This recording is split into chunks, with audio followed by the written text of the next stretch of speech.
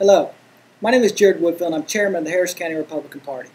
I want to welcome you to our most recent video blog. I want to begin this blog by thanking you for all the hard work you did on eliminating the blocker bill.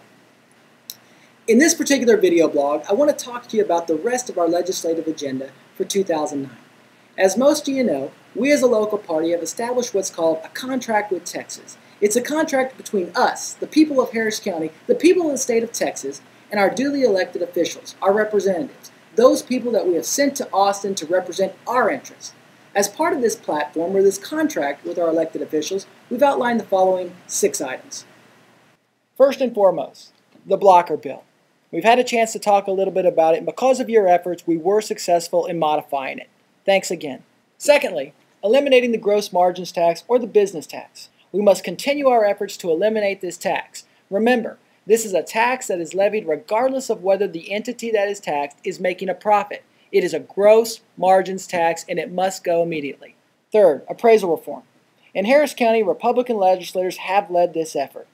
The push for change began in Harris County when the KSAV radio station and the Harris County Republican Party teamed up and took buses full of Republicans to Austin to testify regarding a reduction of the appraisal cap from 10% to 5% or lower. Senator Dan Patrick and other Harris County legislators, including Dwayne Bohack, Debbie Riddle, and many others, have championed this reform and will continue to lead the way this session. The next item on our agenda is informed consent legislation, or the sonogram bill. This legislation required doctors performing abortions to give the patient an ultrasound of the child and provide an explanation regarding the child's current state of development prior to performing the abortion. The legislation included a provision that stated that the patient is not required to view the ultrasound against her will or in the case of medical emergencies. The legislation ensured that women electing to have the procedure are fully informed about the consequences of the procedure. I am not aware of any other medical procedure in the state of Texas where the patient is denied relevant medical information. Additionally, we must reduce state spending, period. The next item on our legislative agenda is photo identification. Because of our success on the blocker bill, we can now get this legislation passed. One person, one vote is key. We must protect the integrity of the voting booth. Photo identification is required to drive a car, get on an airplane, write a check, buy Sudafed, or a whole host of other prescription items. There is absolutely no good reason not to have one when you go to vote. Though this list does not include every important piece of legislation that will be dealt with in 2009, it is a good start. Let's get moving.